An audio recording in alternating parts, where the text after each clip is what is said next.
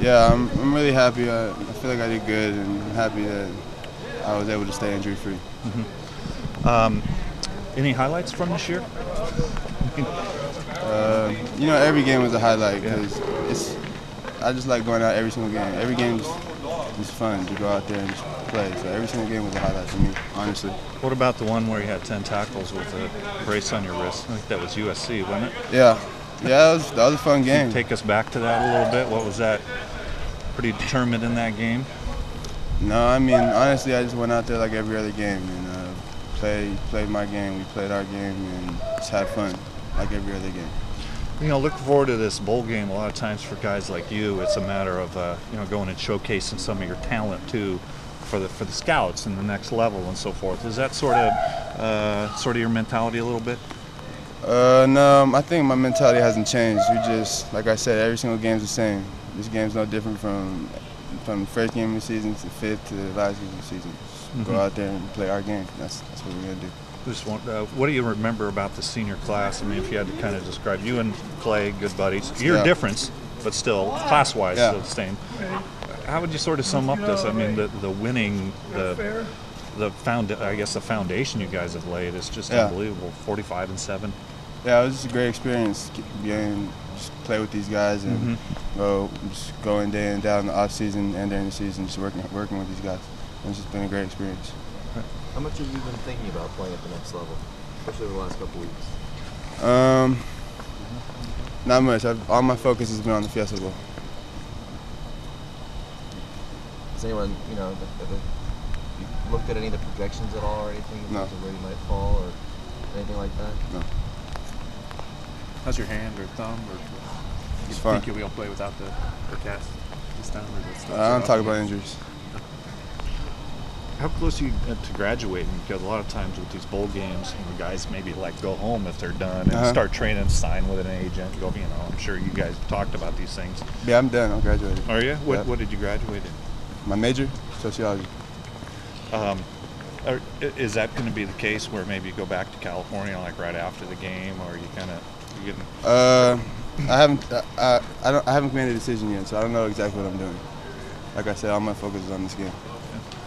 What's your thought? I mean, you and Michael obviously led that linebacker group this year. Bo's been around for a few years, but you guys leaving. What do you think of some of the younger guys coming up, the Tysons and the Anthony Wallaces, Rodneys? How have they sort of stepped up and evolved, I guess, this year? They've really stepped up. They've done a lot for this team, and I mean they're going to be great players. Simple as that. How have you improved as a player this year, Kiko? I asked Pellin the same thing. He says you've become much more of a student of breaking down offenses rather than going off instinct and so forth. You felt like you needed, some more classroom and film time like that.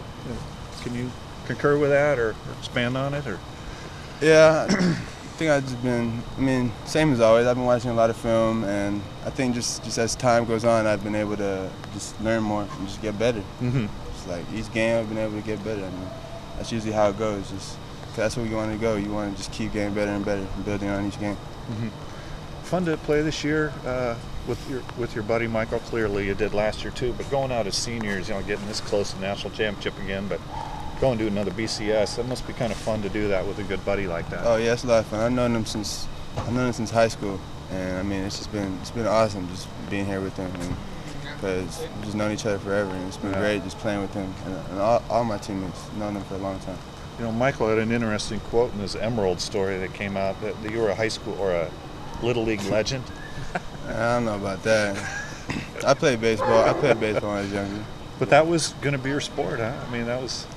Yeah, I was an active kid, so I mean, I just played I played all sports, and I loved baseball. Did you read that story in the Emerald?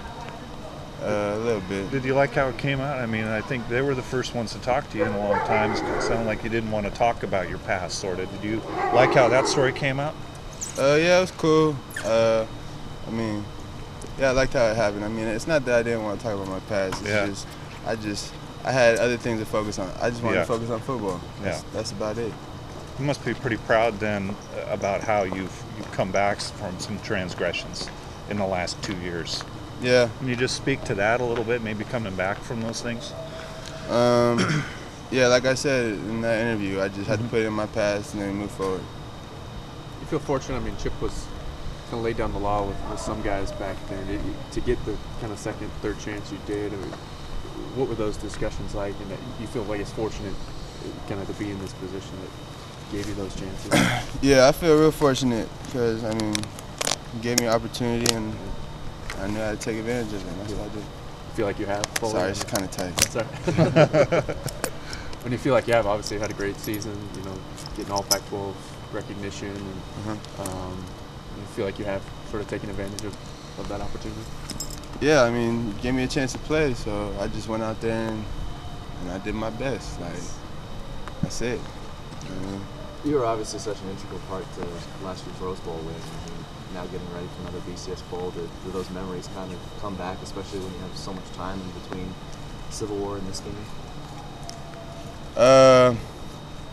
Yeah, I mean, I don't really think about that. Like, I know we all know what happened, but I mean, it's a new year. Like, we got a new game, new task ahead of us. So we gotta worry about these guys, not about the Rose Bowl. That was last year.